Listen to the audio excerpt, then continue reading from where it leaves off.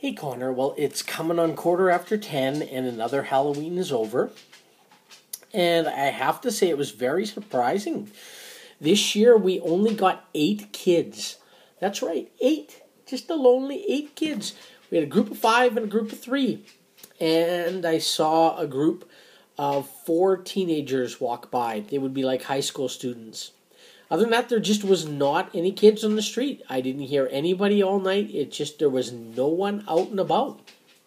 I don't get what it was. There was just no one in the neighborhood at all. It was dead quiet and no one doing anything. So it's just very strange this year that we only had 8 kids. This is probably the quietest year.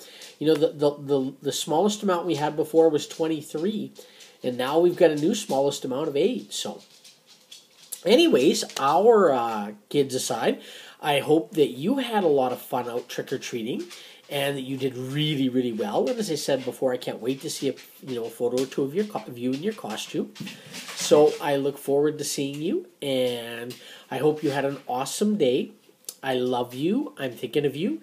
As you hop into bed, make sure you do a good job in your teeth, because I know you've eaten a bunch of candy, right? Make sure you do a good job. And as you hop into bed, close your eyes, give yourself a great big hug. You know it's coming from me. And you know you can get dad hugs from me anytime, anywhere. You just have to stop what you're doing, close your eyes, give yourself a big hug, okay? And I'm always there with a hand on your shoulder, and you can draw all the strength and comfort and support from me you always have, okay? I love you. I miss you. I hope you had an awesome Halloween, and that it is going to be a great weekend for you, okay? Love you, Dad.